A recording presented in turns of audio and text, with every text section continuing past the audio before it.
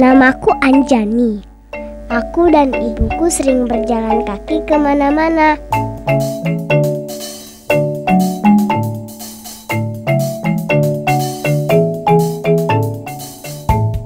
Ibuku selalu berpesan agar menyeberang di tempatnya, di zebra cross atau di jembatan penyeberangan.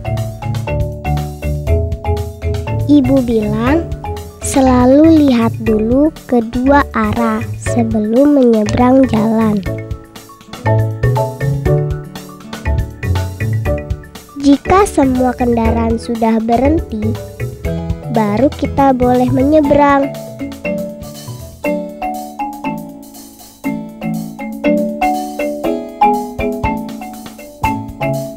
Saat menyeberang, aku selalu berpegangan tangan dengan ibuku. Jika ada jembatan penyeberangan, aku dan ibuku selalu menggunakannya. Dan aku selalu ingat untuk berpegangan.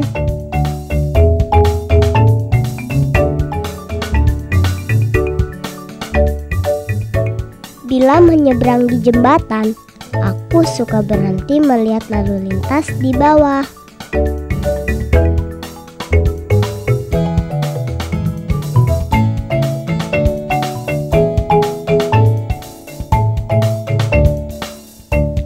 Aku bisa melihat semuanya dengan aman.